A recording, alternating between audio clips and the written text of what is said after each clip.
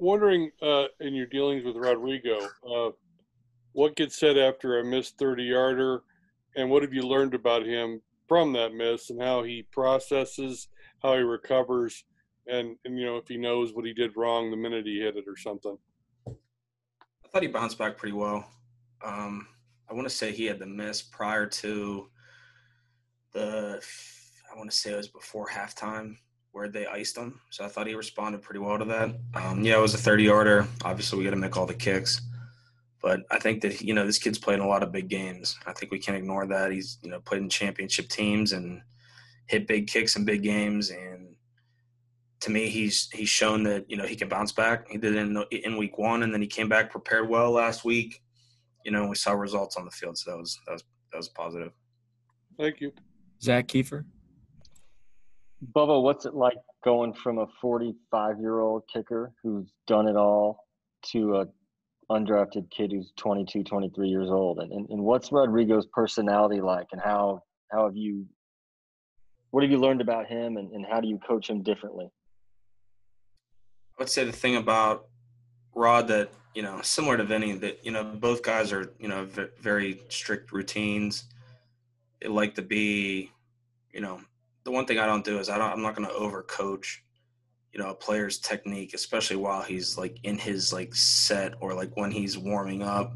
There's things, if I'll see something, I'll be like, oh, you were a little inside out on that, or just give him like a tidbit to work with. I feel like more of the coaching goes on like in the meeting room.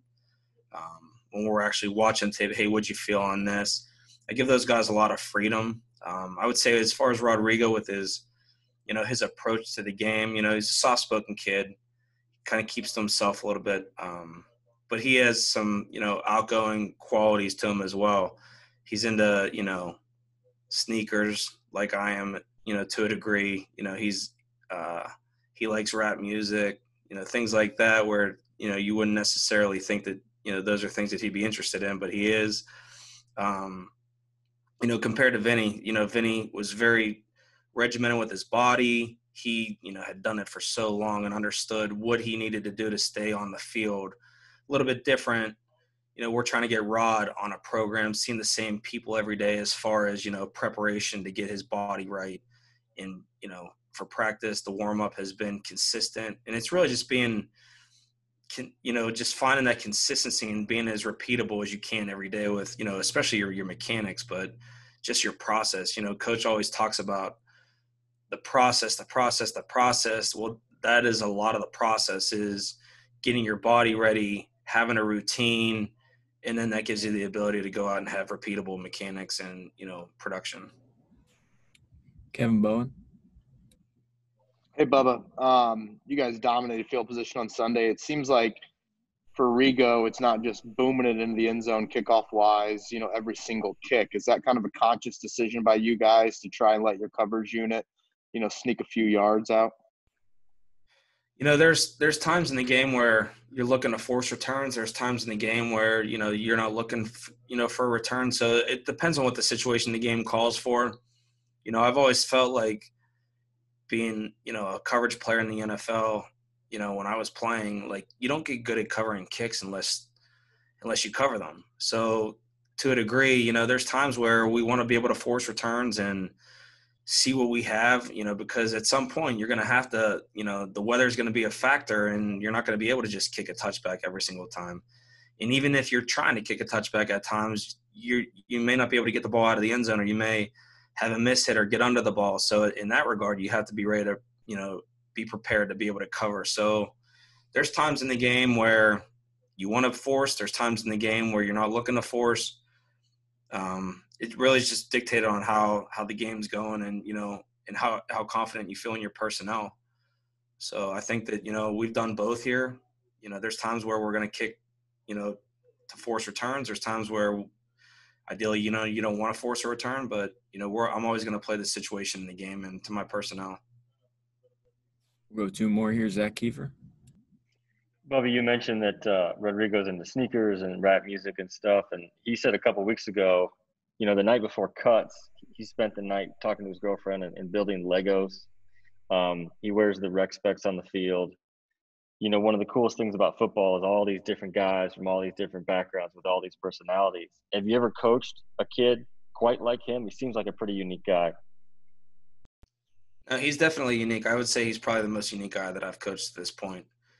I've only been coaching for 6 years, but even as a player, he's probably the most unique player that I've been around. Even, I've been on a bunch of different teams and play with a lot of different people.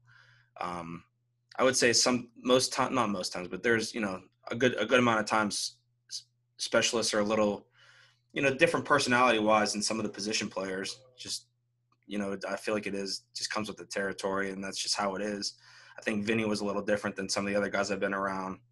Gostkowski, in New England, had a more similar personality to some of the position players, but I feel like at times, kickers, specialists can be a little bit more, quirky to a degree for whatever reason. But, I don't think our guys are all like that. I think, they're all unique in their own ways, but, all of them are great guys, and thankfully for me that they all work hard and have been performing well. So it's been good. What makes you say that about Rodrigo, though, that he's one of the most, if not the most unique? I would just say, I know, I don't want to say too much here, but I mean, just there's not a lot of NFL players that are building Legos, and playing video games like that.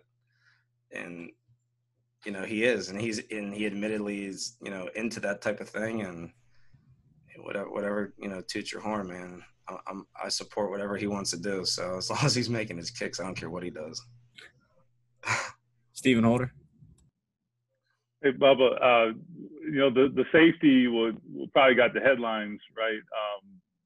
With Buckner getting the safety against Cousins, but the kick or the punt and guys downing it at the 2-yard line, I mean, that's what really made that happen. Can you just kind of address, what you guys do, how it sets the table, for plays like that, and how it all kind of comes together, all those phases coming together?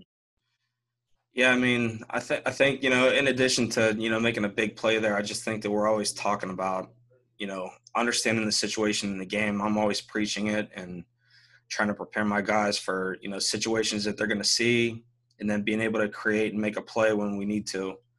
I think that in that instance there, so every Thursday, you guys probably know from coming out to practice, we'll lead off with a punt period. We do plus 50 punts where we're working on down on the ball inside, the 5, inside the 10. And we have our roles for the gunners and then the position players and all that.